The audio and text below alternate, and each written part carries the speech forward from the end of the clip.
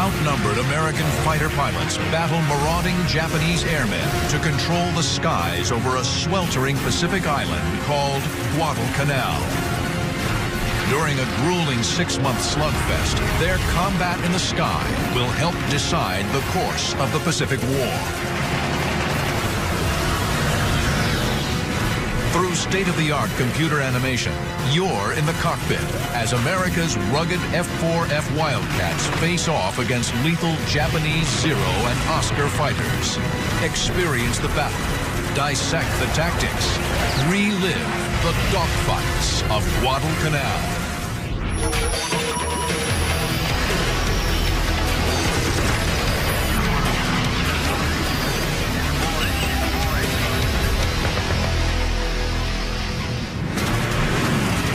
August 30th, 1942.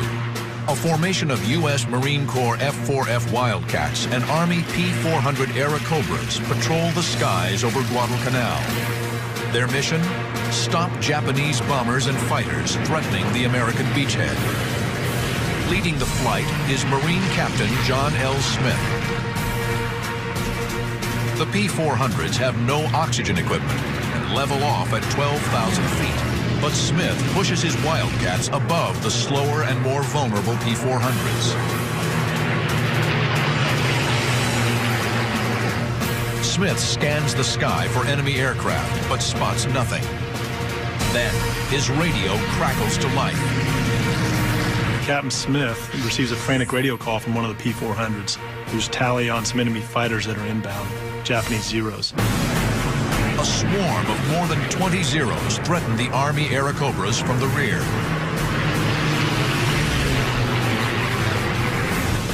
The P-400s are here. The Zeros are here, attacking the P-400s from behind. Smith and the Wildcats are here, 3,000 feet above. The Zeros don't see them. I wouldn't say they use the P-400s as bait, but the P-400s normally would get in trouble, and then the Marines would come down and shoot Zeros off the tails of the 400s. The Marines dive to rescue the P-400s. Captain Smith closes fast on an unsuspecting Zero and takes aim. What they found is if they could aim just after the canopy towards the wing route, where the wings join the fuselage of the Japanese Zero, that's right about where the fuel tanks are. If they can execute a direct hit at that point, the Japanese Zero immediately burns, and oftentimes the wings fall off. Catching the Zero in a shallow left turn, he opens fire.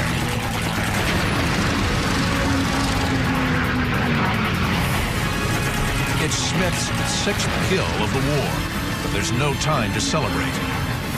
The skies are still filled with Zeros, and Smith and his men are heading into 6 months of legendary dogfights, battling for the most important location in the Pacific in 1942. A green speck of land called Guadalcanal. 3 months earlier, Allied reconnaissance discovered that the Japanese were building an airfield on Guadalcanal, a 90-mile-long jungle island at the southern end of the Solomon Island chain.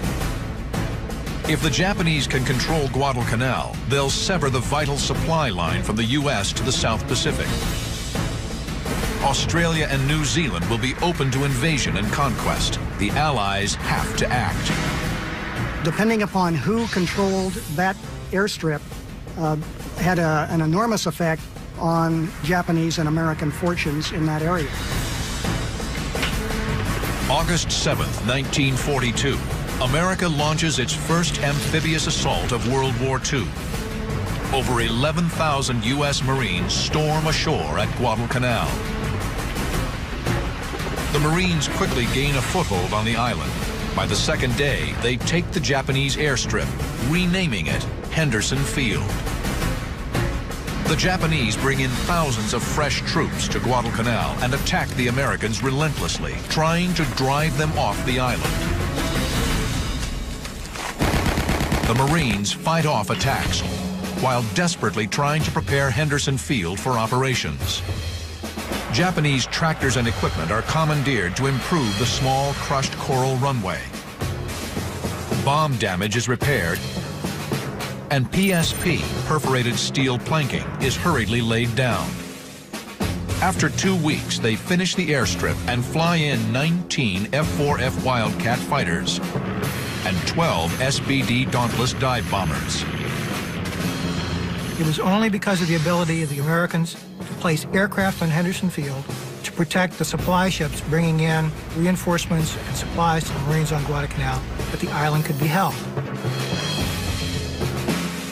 Because the Allied code name for Guadalcanal is Cactus, Henderson Field becomes the home of the tiny Cactus Air Force, at first consisting of just 43 pilots and ground crew. The men of Henderson Field soon discover it isn't just the enemy making their lives hell.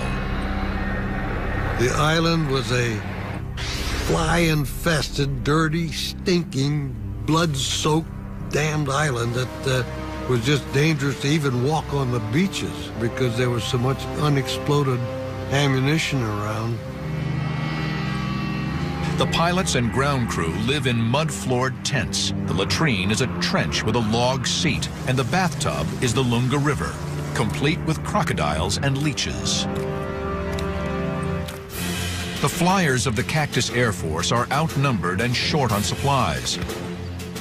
Their fighter, the F-4F Wildcat, can't match the agility of the enemy Zero. But a big advantage for the Cactus Air Force is that they are commanded by a born leader in 27-year-old John Smith. Smith's an aggressive dogfighter and skilled tactician. She always preached and devised his tactics around you have to pit your strengths against the enemy's weakness. And that is as true today as it ever was since the first airplane ever flew in combat. Now, on August 30th, 1942, Captain John Smith and his men are protecting Guadalcanal from approaching bombers and fighters. In his 8 days on the island, Smith has already scored 5 kills, making him an ace. Today, he's racked up 1 more. Then he spots another Zero below, breaking from a cloud. The Zero is here. Smith is here, high above him. He plans to use the Wildcat's diving speed to try and drop behind the Japanese plane. Smith first rolls inverted, then dives. This creates positive G-force instead of negative Gs. You roll on your back, pull aft on the stick, and pull positive Gs so you're pushed into your seat. You can be able to pull more Gs, which means you can pull your nose downhill faster. The maneuver works. Smith rolls back over, then levels out behind the Zero and fires. The Wildcat's 6 50 caliber guns deliver 200 rounds in a 4-second burst.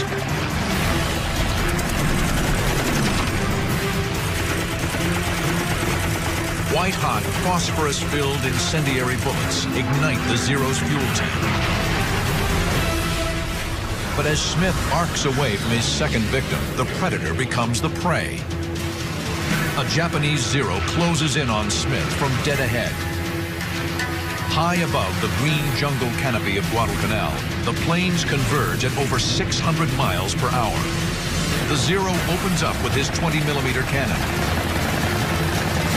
Smith answers with his 50 caliber machine guns. It's basically that slugfest all the way to the merge. Who's going to flinch first, or who's going to blow up first? Both planes are taking hits, but Smith's Wildcat has thicker armor, and he's withstanding the blows. And then the overwhelming firepower of the Navy airplane cut this guy into ribbons. He exploded. And then what Smith did is dump the nose over very hard, very abruptly, and flew underneath the debris field and escaped.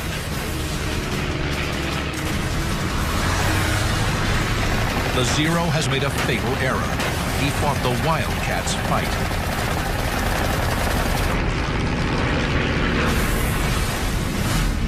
Built by Grumman Aircraft, the Wildcat is first flown in 1937. The rugged plane features cockpit armor and self-sealing fuel tanks. These tanks are coated with layers of rubber that expand and reseal if they're punctured. The Wildcat faces the most famous of all Japanese aircraft, the deadly Mitsubishi A6M30. The lightweight Zero can outturn and outclimb the Wildcat, a lethal advantage in a dogfight.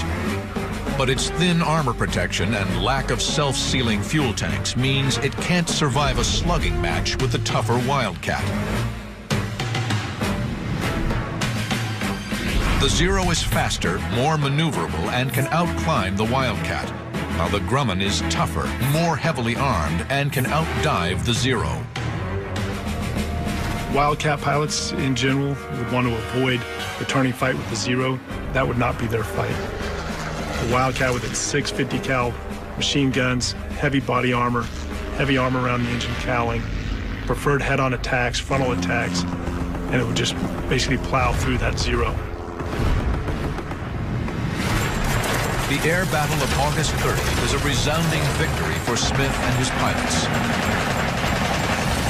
They shoot down 14 of the 22 attacking Zeros. The Japanese bombers the Zeros were protecting retreat before reaching Guadalcanal. Believing the engagement is over, Smith sets course for Henderson Field. But there are two more deadly Zeros just ahead. August 30th, 1942. 3 weeks into the battle for Guadalcanal, Japanese aircraft are on the attack. Marine fighter pilot John L. Smith has killed 3 enemy Zeros.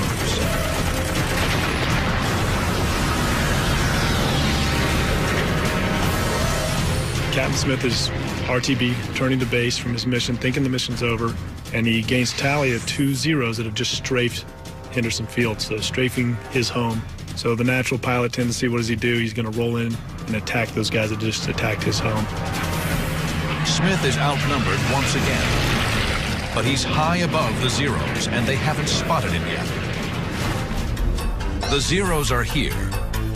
Smith is here, 800 feet above the enemy. He's hoping a steep diving turn will put him on the Zero's tail before they can react. Smith rolls inverted and dives towards the enemy.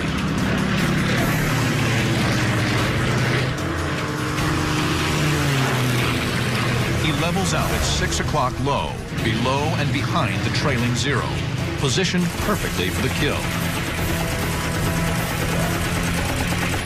The Zero takes evasive action. He brakes hard left. But Smith has anticipated the move. He stays right with him, raking the enemy with his 50 cals. Cutting his speed and braking back right, the Japanese pilot hopes to make Smith overshoot. But Smith chops power and stays in trail.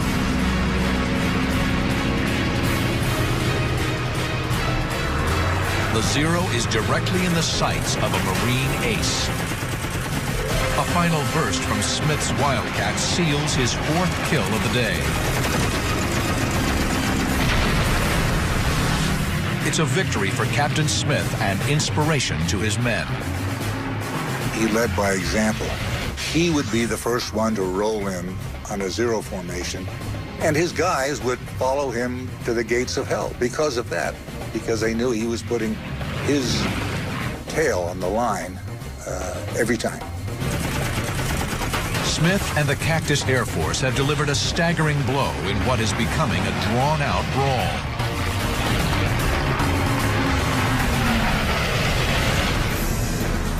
The American pilots can only fly by day.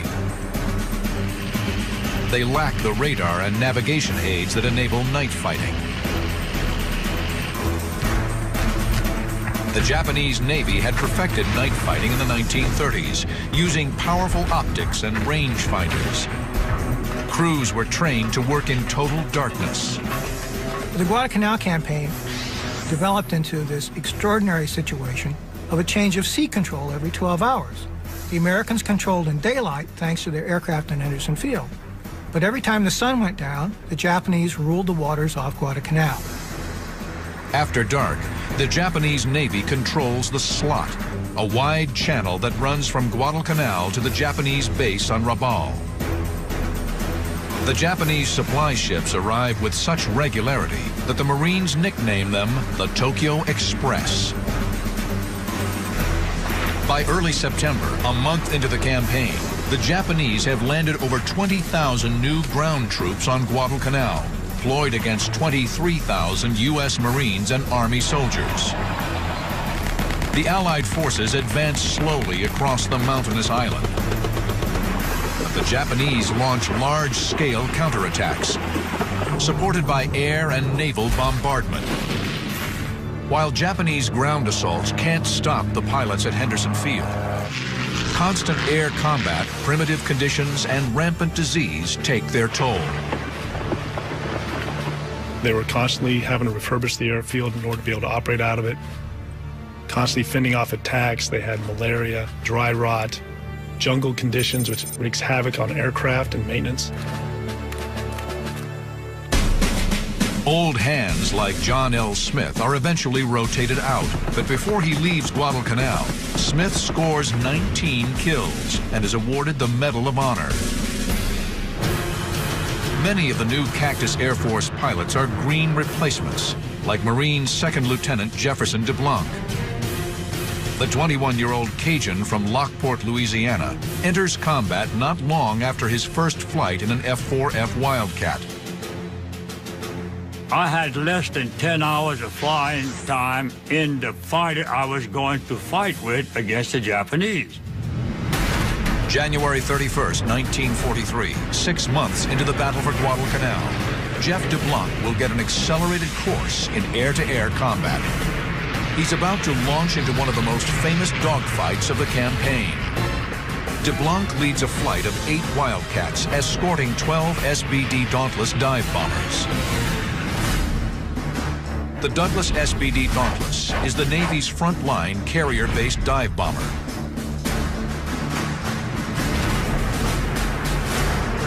The plan is to attack Japanese supply ships heading for Guadalcanal. The flight hopes to intercept the convoy 250 miles from Henderson Field. You want to interdict that shipping as far away from the island as possible. If the mission failed and the shipping still existed, or you weren't able to get all the shipping, you'd have an opportunity for a re-attack. Basically fly home, refuel, rearm, go back out, and try again. The jungle conditions and makeshift maintenance facilities have taken their toll on the Wildcats. 2 planes radio they're having problems and want to turn back. DeBlanc protests. I picked up the mic and said, look, we need all of the guns we can get to get up there and protect these guys, or else there are going to be a lot of casualties. DeBlanc's plane is leaking fuel, but he's determined to hang in and protect the bombers. He knows he's on a one-way trip. So I said, please do this. I said, I'm not going to make it back. Get somebody coming up that area and look for me floating around in a rubber raft, because I'll be there. The sharks will be there with me, too. So give me a break. That's what I said. As they reach the target area, the American SBD Dauntless dive bombers descend, circling for targets.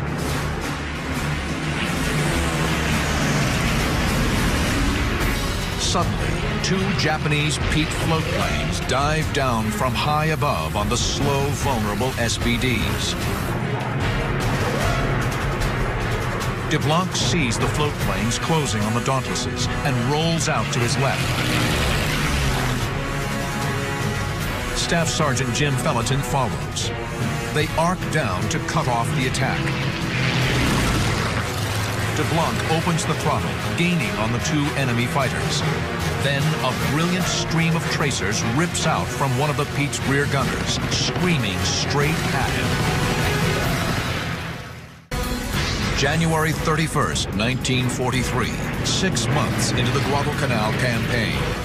Marine Second Lieutenant Jefferson DeBlanc has been protecting American bombers assigned to attack a Japanese supply convoy. Now he's diving to save the bombers from 2 Japanese Pete floatplane fighters. As he approaches, the Pete's lethal rear guns open fire. In a floatplane, the rear gun is naturally a crack shot. If you ever get floatplanes in your sight out there, don't try to go up to them to shoot, because that rear gun is murder, and he'll get you.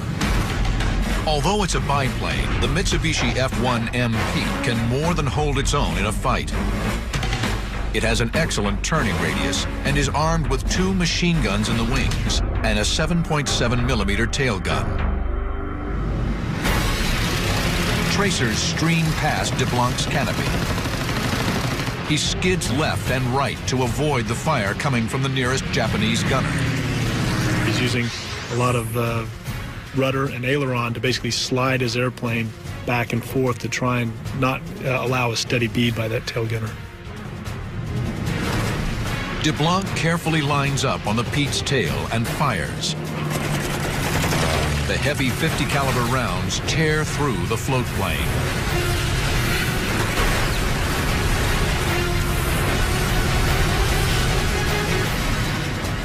Opening up his 1,200 horsepower Wildcat engine, DeBlanc swiftly closes on the second Pete. His tracers rip into the Pete's fuel tanks. The burst caught him dead center, and his plane caught fire. He exploded, actually.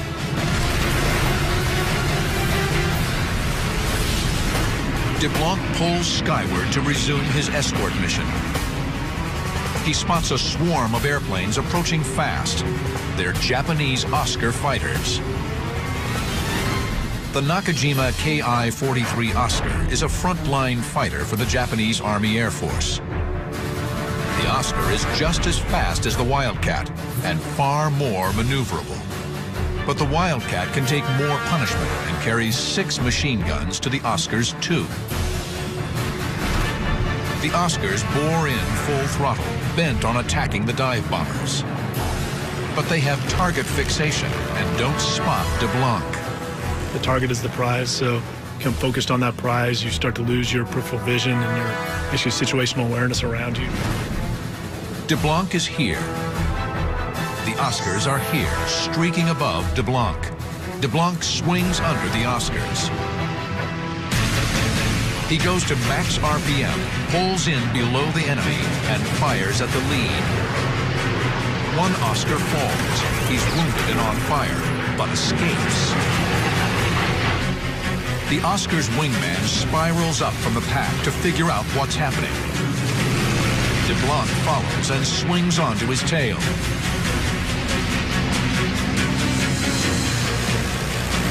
The Oscar is squarely in his sights.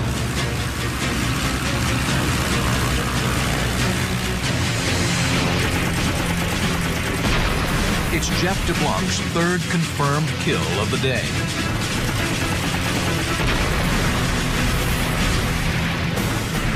DeBlanc's almost out of fuel, but he decides to stay and guard the SBDs.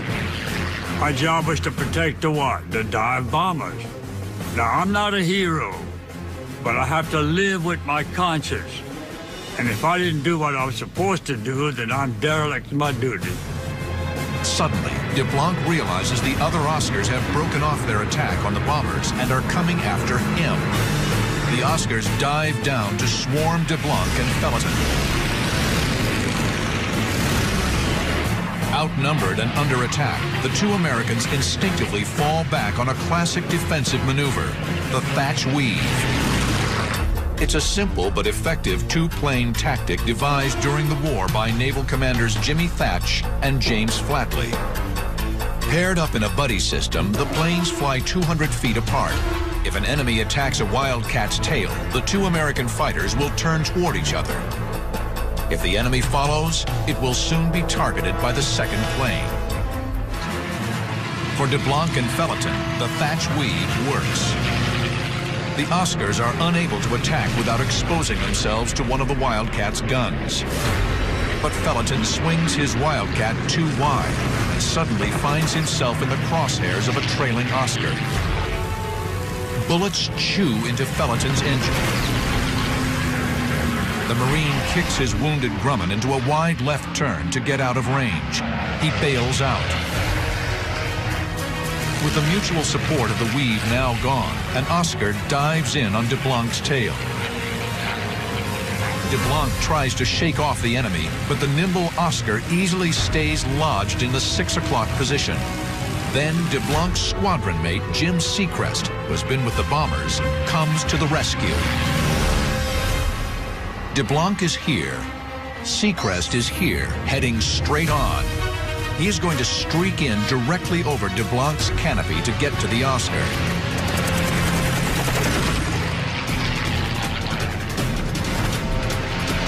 Seacrest almost takes off DeBlanc's tail, but the move works. The Oscar pulls away. When DeBlanc looks up, both Seacrest and the Oscar are gone. I said, "It's enough.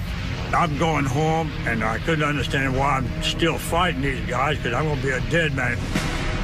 I turned back and I streaked for home full throttle. I don't care if we're using all the gas I have left. Night is falling. DeBlanc's fuel state is critical. He climbs to join the SBDs. They've delivered punishing blows to the Japanese and are heading home. But before he rejoins the bombers, he spots 2 more Oscars on his tail, closing fast. January 1943. The skies over Guadalcanal. Marine fighter pilot Jefferson DeBlanc is in trouble. 2 agile Japanese Oscar fighters are tearing in from 3 o'clock high. Even though he's low on fuel, DeBlanc knows he must challenge the Oscars and draw them away from the American bombers. DeBlanc pulls a long right climbing turn into the enemy and calls on the best tactic for his Wildcat. He attacks head on. I'm the one that's climbing, and these guys are the one coming down, but very shallow. When they saw me, they steepened the dive. And when they steepened the dive, I cut loose. And he blew up. I caught the pipes that said it. The whole thing blew.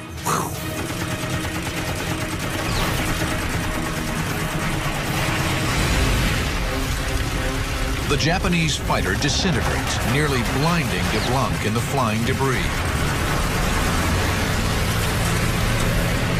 The engine separated and went past me, separated and turning. Weird looking. I'd never had that before. And of course, there's nothing but debris in front of me, which I ran through. And it hit my prop, and it hit the wings. It didn't knock me out. It didn't knock me out, but I still had control, and it still was running. My engine was running. When DeBlanc regains his senses, he sees the second Oscar pulling in steeply behind him.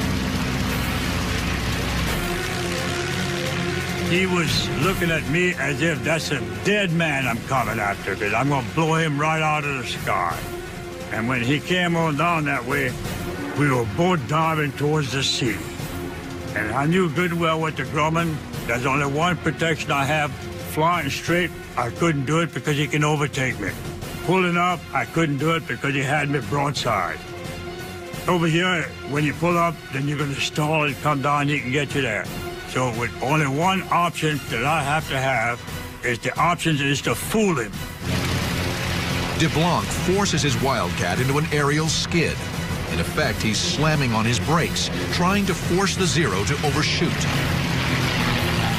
When I skidded, then he was coming too fast. I straightened out and just let him go. We were wingtip to wingtip. The Oscar pilot tries to duplicate the skid, bleeding speed to stay on the Wildcat's tail. He fishtailed, and he couldn't do it. He went right past me. I looked at him, and he looked at me, and I could recognize that man today. And you say, "You're crazy, man." Well, when you kill somebody during war, and you see him, you'll witness what I'm talking about. With the Oscar now at point-blank range, a single burst destroys the fighter.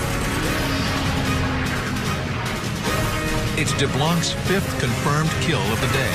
He's an ace in one afternoon. But his sense of triumph is fleeting. His eyes race over his instruments. He checks his watch.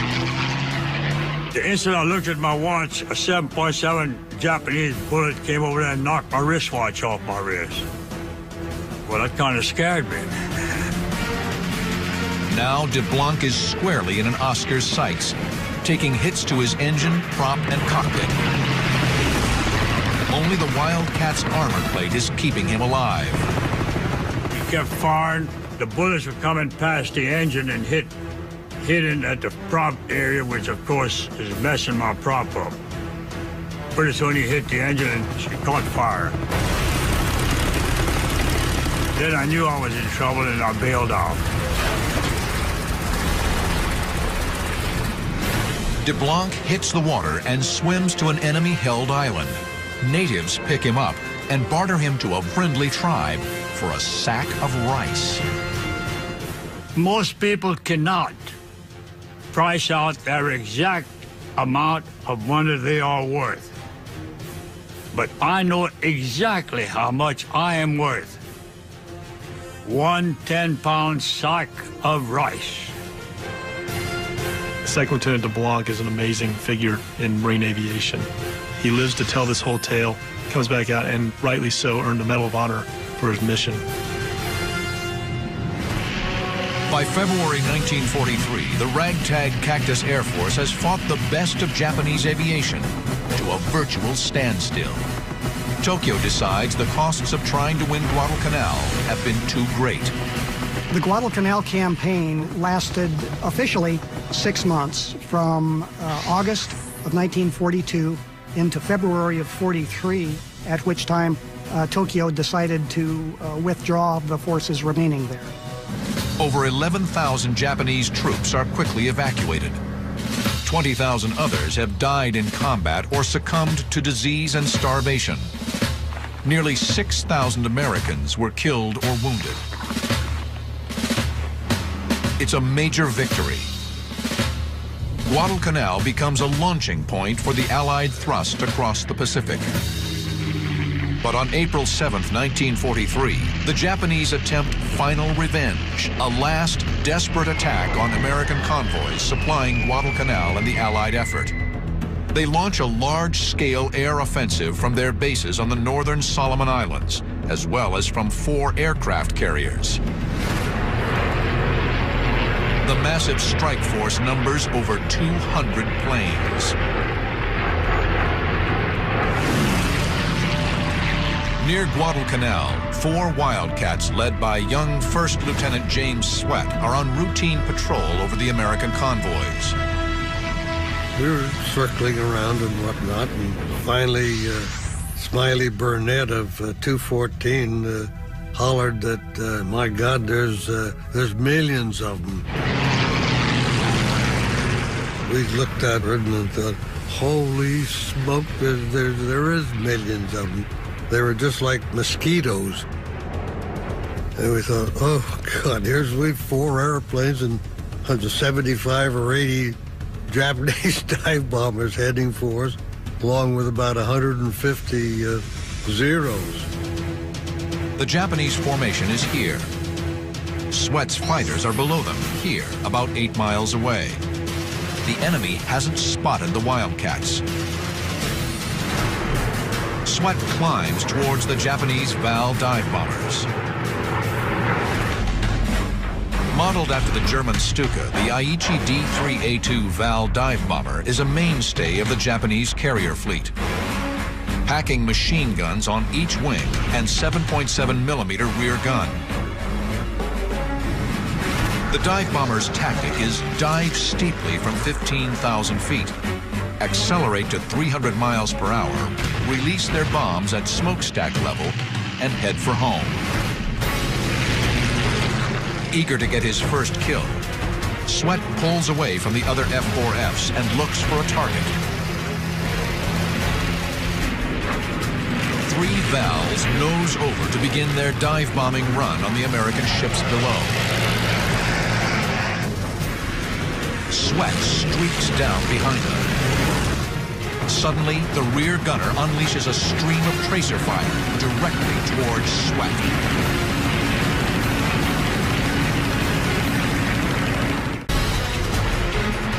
April 7th, 1943. Japan has launched a last-ditch effort to avenge its humiliation at Guadalcanal. Marine Lieutenant James Sweat pursues three Japanese Val dive bombers attacking an Allied shipping convoy. The Val's rear gunners fire up at Sweat's Wildcat. Then, a single burst from 300 yards ignites the lightly armored Val's fuel lines. It's Sweat's first kill. I just picked one and just gave him a squirt, and he flamed like crazy.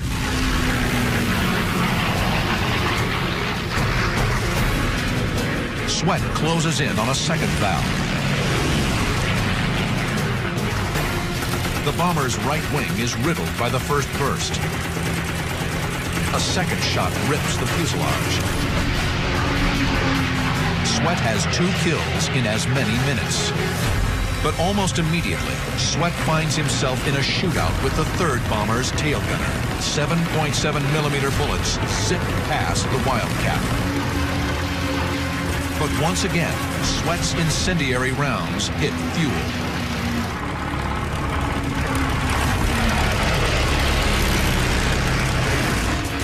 A violent explosion off his left wing. It's friendly fire. Anti-aircraft flak has blown a hole in his Wildcat. Sweat yanks his fighter out of the dive.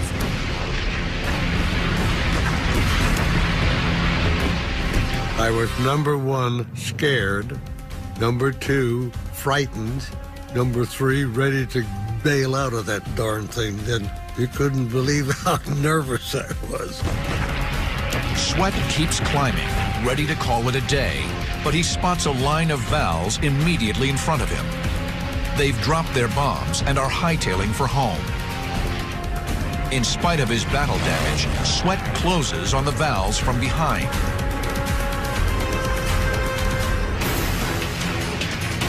He lines one up and fires. It's kill number 4.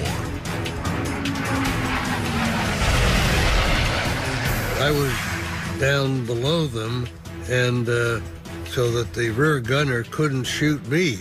And when I fired my guns, I'd just stick the nose up a little bit and give a quick blast. And it was fantastic how they burned. The uncompromising discipline of the Japanese naval aviators dictates that they stay in formation and not take evasive action. Each one of them went down in turn as I was chasing them like this and shooting, and it only took 2 or 3 rounds per gun, and boy, it just ripped them up something awful, and they'd flame just like that. A 5th victim drifts into the Wildcat's gun sights. The rear gunner leaps for his life moments before his plane plummets toward the ocean. On his first combat mission, the Marine rookie has become an ace in less than 15 minutes. Incredibly, the surviving Vals hold formation. Stunned at his luck, Sweat pilots his Wildcat onto the tail of a 6th Val, downing it with a brief burst.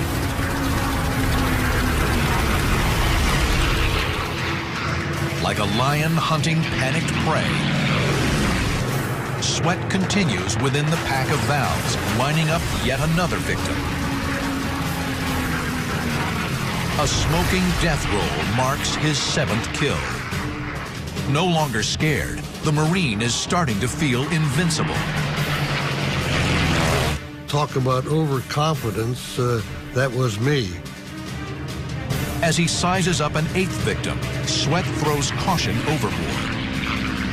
I was aimed right straight for the rear gunner, and I flew right into that damn gun. He just blasted my windshield and me, and everything else. Sweat is cut from the shattered glass, but fires a final burst and kills the Val's gunner at close range. I can still see his eyes right now, the terror in his eyes while he was shooting at me. And when I fired back, he fell down into the cockpit. Shocking. But with no ammo in his crippled aircraft, Sweat knows the next kill is likely to be him.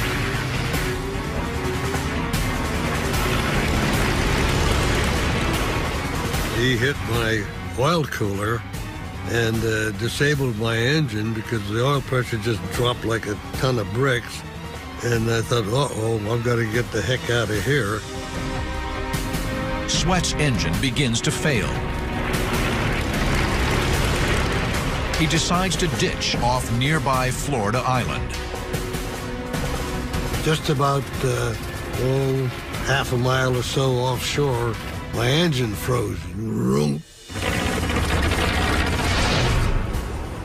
The prop stuck up like a middle finger.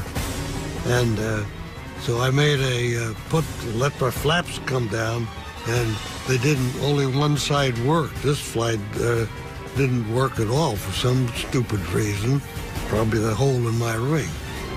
Sweat makes an emergency landing. But upon impact with the water, his head strikes the control panel, breaking his nose. Worse, he's trapped in his sinking plane. I made a water landing and went down about 25, 30 feet with the airplane. My shoulder strap was caught on the boat release hook right up over my right shoulder. And man, I struggled to get out of that damned airplane. Reaching the surface, James Sweat is rescued and spends 6 days in the hospital. He returns to Guadalcanal to learn he's been nominated for the Medal of Honor. Today, along with the medal, Sweat holds the image of the Val's rear gunner.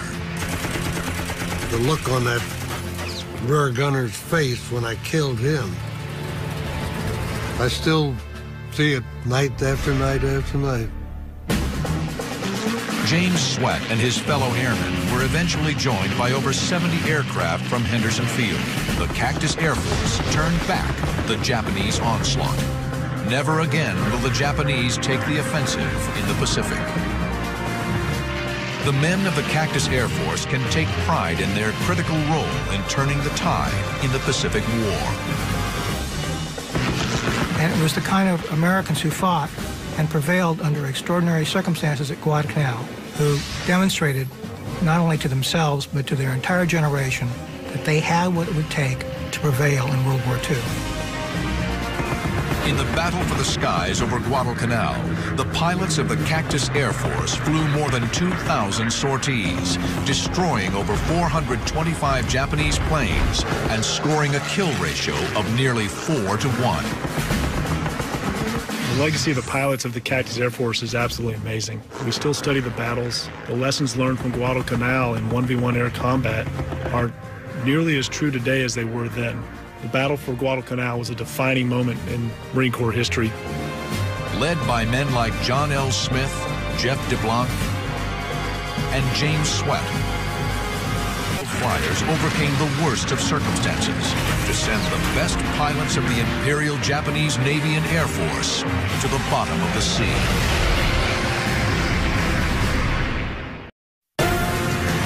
Outnumbered American fighter pilots battle marauding Japanese airmen to control the skies over a sweltering Pacific island called Guadalcanal. During a grueling 6-month slugfest, their combat in the sky will help decide the course of the Pacific War. Through state-of-the-art computer animation, you're in the cockpit as America's rugged F-4F Wildcats face off against lethal Japanese Zero and Oscar fighters. Experience the battle, dissect the tactics, relive the dogfights of Guadalcanal.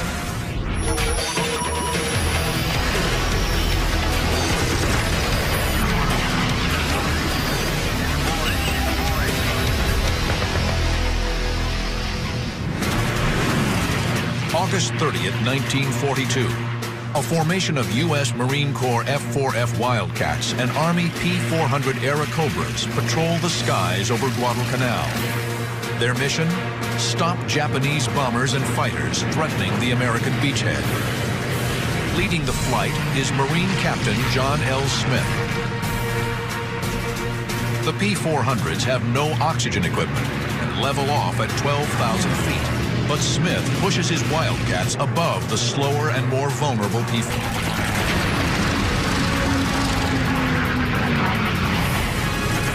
It's Smith's sixth kill of the war, but there's no time to celebrate. The skies are still filled with Zeros, and Smith and his men are heading into 6 months of legendary dogfights, battling for the most important location in the Pacific in 1942. A green speck of land called Guadalcanal. 3 months earlier, Allied reconnaissance discovered that the Japanese were building an airfield on Guadalcanal, a 90-mile-long jungle island at the southern end of the Solomon Island chain. If the Japanese can control Guadalcanal, they'll sever the vital supply line from the U.S. to the South Pacific. Australia and New Zealand will be open to invasion and conquest. The Allies have to act. Depending upon who controlled that airstrip, had an enormous effect on Japanese and American fortunes in that area. August 7th, 1942. America launches its first amphibious assault of World War II. Over 11,000 U.S. Marines storm ashore at Guadalcanal. The Marines quickly gain a foothold on the island. By the second day, they take the Japanese airstrip, renaming it Henderson Field. The Japanese bring in thousands of fresh troops to Guadalcanal and attack the Americans relentlessly, trying to drive them off the island. The Marines fight off attacks while desperately trying to prepare Henderson Field for operations. Japanese tractors and equipment are commandeered to improve the small crushed coral runway. Bomb damage is repaired, and PSP, perforated steel planking, is hurriedly laid down. After 2 weeks, they finish the airstrip and fly in 19 F-4F Wildcat fighters and 12 SBD Dauntless dive bombers. It was only because of the ability of the Americans to place aircraft on Henderson Field to protect the supply ships bringing in reinforcements and supplies to the Marines on Guadalcanal that the island could be held. Because the Allied code name for Guadalcanal is Cactus, Henderson Field becomes the home of the tiny Cactus Air Force, at first consisting of just 43 pilots and ground crew. The men of Henderson Field soon discover it isn't just the enemy making their lives hell. The island was a fly-infested, dirty, stinking, blood-soaked, damned island that was just dangerous to even walk on the beaches because there was so much unexploded ammunition around.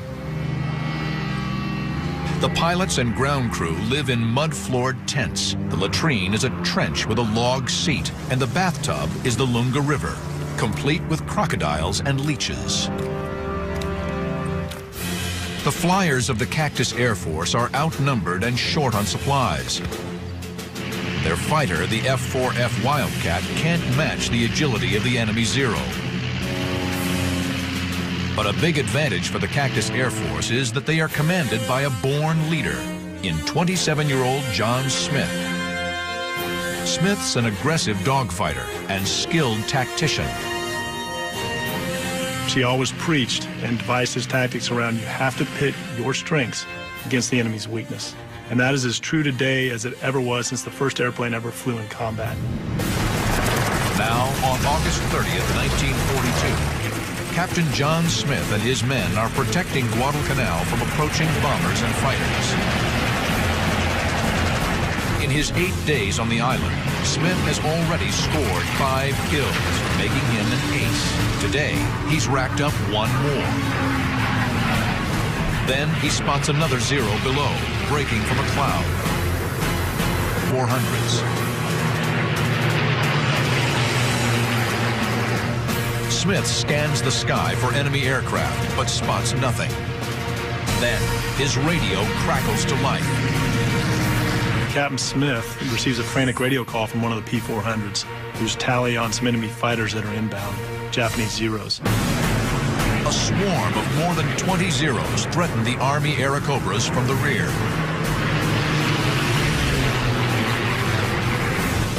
The P-400s are here. The Zeros are here, attacking the P-400s from behind. Smith and the Wildcats are here, 3,000 feet above. The Zeros don't see them. I wouldn't say they use the P-400s as bait, but the P-400s normally would get in trouble, and then the Marines would come down and shoot Zeros off the tails of the 400s. The Marines dive to rescue the P-400s. Captain Smith closes fast on an unsuspecting Zero and takes aim. What they found is if they could aim just after the canopy towards the wing root, where the wings join the fuselage of the Japanese Zero, that's right about where the fuel tanks are. If they can execute a direct hit at that point, the Japanese Zero immediately burns, and oftentimes the wings fall off. Catching the Zero in a shallow left turn, he opens fire.